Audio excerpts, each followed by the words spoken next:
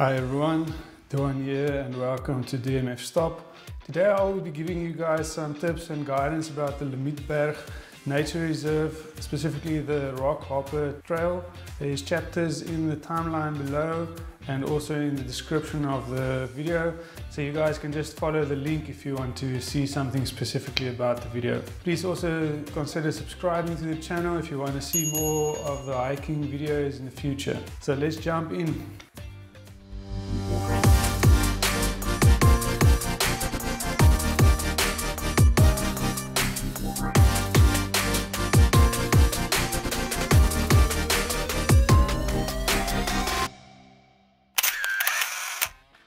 The Rockhopper trail is located in the Bain Kloof Pass near Wellington, which is about 90 kilometers away from the city of Cape Town. The route follows the Witte Rivier all the way from Insta360 to Tweede.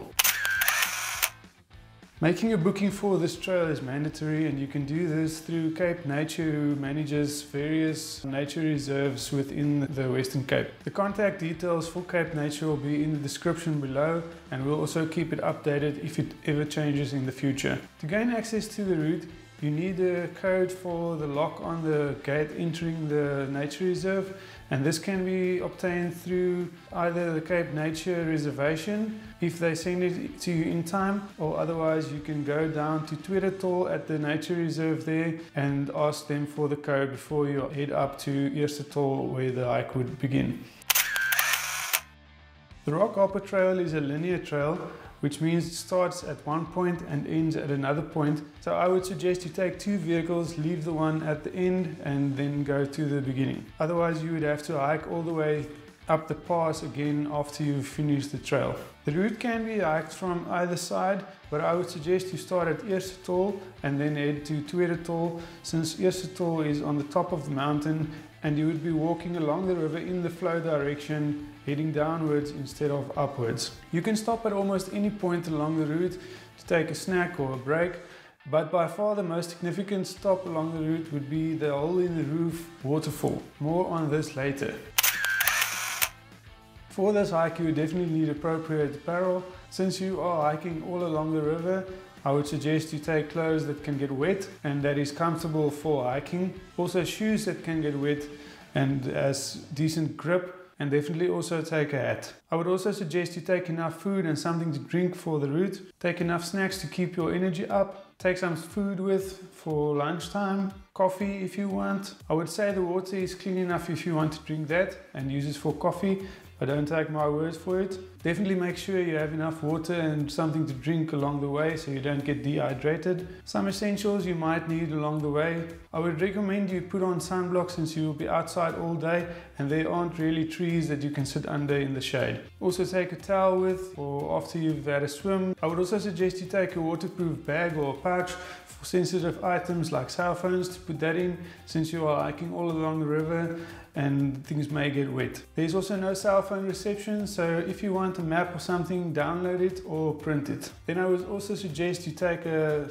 basic first aid kit, a pocket knife and a torch for in case it gets late. This trail is very difficult. We hike regularly and this is one of the most difficult hikes we've done.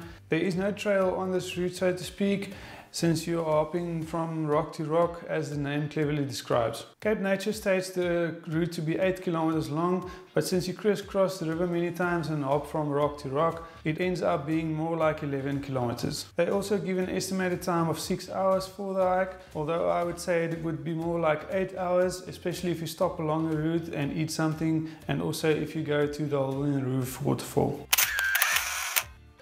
I would recommend you do this hike in the summertime on a nice clear day. When the rocks get wet from the river level rising or from some rain, it can get very slippery and dangerous. In the wintertime the river can also come down quite a bit, which would make crossing the river very difficult or impossible even, so I would definitely not recommend you go on this hike after some heavy rain.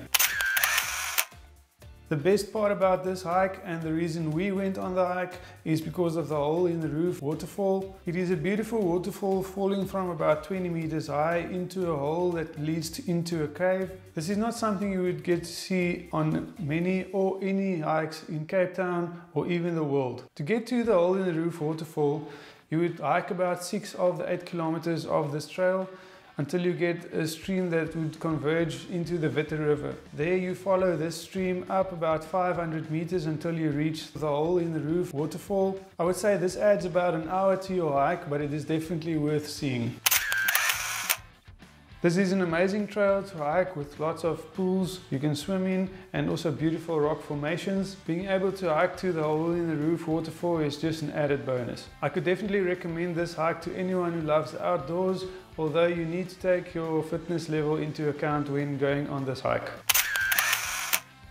I want to thank you for watching the video and I hope you enjoyed it. If you did, please drop a like on the video to support the channel. If you found the video informative or helpful, please subscribe to the channel and click the bell icon so you get notifications whenever we upload new content. Also, please comment your thoughts down below in the comment sections and let me know if you've liked this trail, what you thought about it. And then I will see you guys in the next video.